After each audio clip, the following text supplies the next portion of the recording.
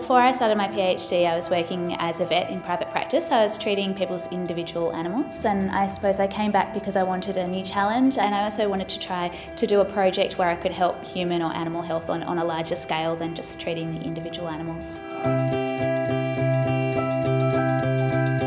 I wanted to be a vet because I wanted to make a difference to animal health, and that's why I entered the veterinary faculty at the University of Melbourne originally. I'm doing my PhD at the Faculty of Veterinary Science. My PhD project is using an animal model of arthritis. We're testing out new treatments that could potentially be used in humans. The most exciting and challenging aspect of my PhD, I suppose, is trying to learn new things about animal and human diseases to try to make a new discovery that might make a difference to both human and animal health.